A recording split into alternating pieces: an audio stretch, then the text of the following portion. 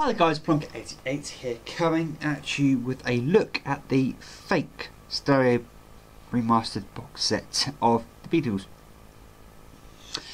In case you didn't know, before I actually received my kosher edition, I actually received this fake edition, but I didn't have to send back, so I thought I'd actually show it off to you lots. The reason why I choose now is I actually searched YouTube, and it seems as if a few people have actually managed to buy the fake set and don't realise it's fake, which is a real shame. The very first thing you experience, shall we say, or notice when you get this is a very, very strong oily smell. That oily smell is kerosene. In very cheap ink production, they actually use kerosene to volumise and bulk out oil ink. So it smells really, really oily, and kerosene is aircraft oil. So there you go. That apple is a lot darker than the actual apple, and this is quite tacky. It feels, and this is very, very dusty. Okay, in fact there was actually flies stuck to it. I had to brush him off or it off before bringing it downstairs. The other thing you'll notice, this green is a lot more greener than the proper.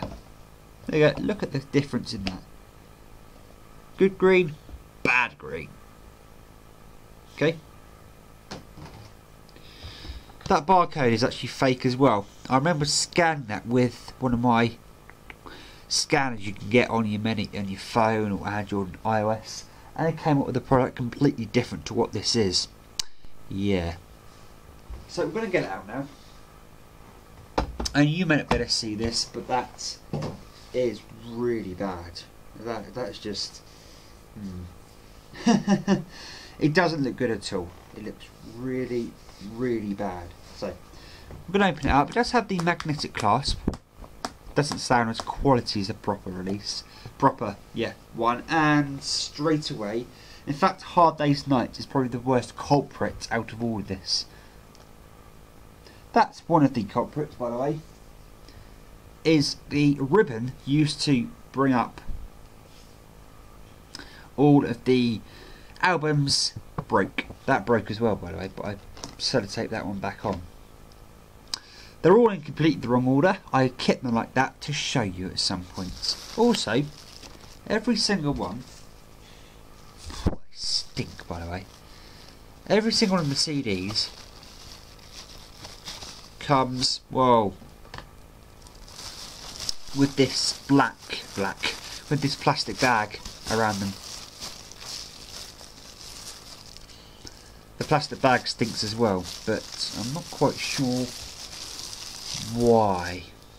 One thing I would like to show you, and it's very much present when you look at the past masters, the mini documentaries CD. I want to leave that there for you to look at, if you wish to. It's entirely up to you.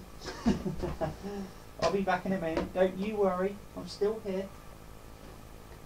But one thing I would like to point out, first of all, that's the actual release, and that's that. Secondly, the middle's actually filled in. There you notice, it's not, plus that's not properly glued, that is. Now for the disc comparison. Yeah. This shocked my mum. Look at the comparison in the discs. That looks absolutely beautiful. Does it really?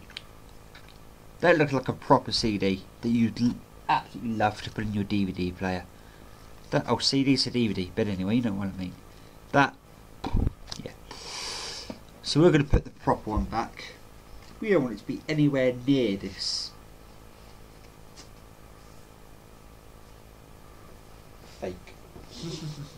Because that's what it is, guys. It is a fake. I'm going to grab a Hard Day's Night, because as far as I'm concerned, that's the biggest culprit when it comes to this set. It's been a hard day's night.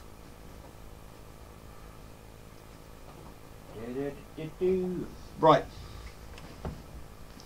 That's a Hard Day's Night proper.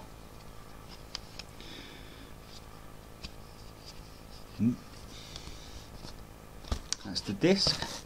Parlophone. Yep.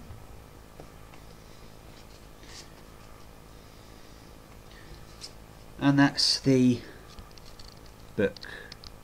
It finishes on page 20.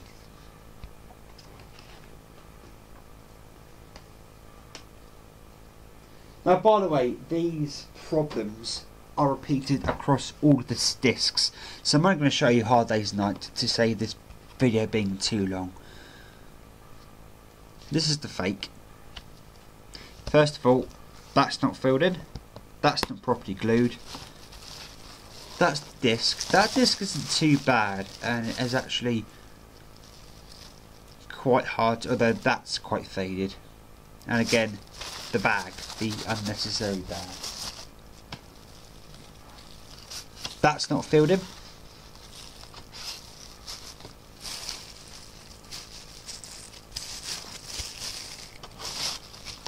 And the book. Yeah, I feel terrible. Oh.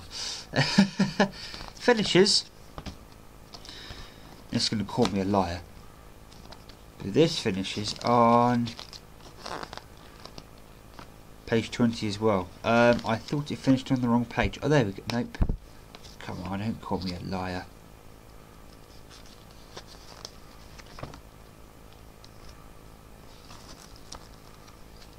I know there's pages in here repeated many times.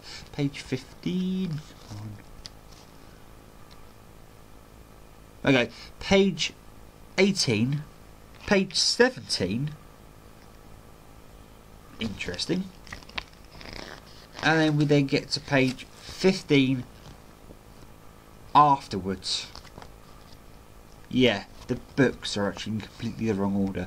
I.e. there's no quality control. Why is there no quality control? It's a fake. They don't care about quality control. They just care about whacking these out any which way they can to get money for them. How much did I pay for this? I'll get my money back. Don't worry, guys. £90. That's 90. So if they're whacking these out pretty quickly, and 90 quid a piece, they're not doing too badly. I mean, people will quickly work out, hopefully, that these are fakes. But some people aren't working out their fakes. That's the problem. That's the crying shame of all this. People aren't working out that they're actually buying fakes. Now, I could do a really, really in-depth video of this if you wish to see it, because there are a lot of faults. A lot of the names are spelt wrong. A lot of the names are repeated several times. Some of the track names, I think, are wrong. So much wrong with this set. But hopefully what I've shown you so far, and what I've shown you on A Hard Day's Night, is repeated across nearly all of the albums in this set. I hope you enjoyed this, and I hope this bit educates you to the fake that this is. I actually like keeping this because I can show people the comparison between this and the proper set. Until next time, guys, this is Blanket88 signing out.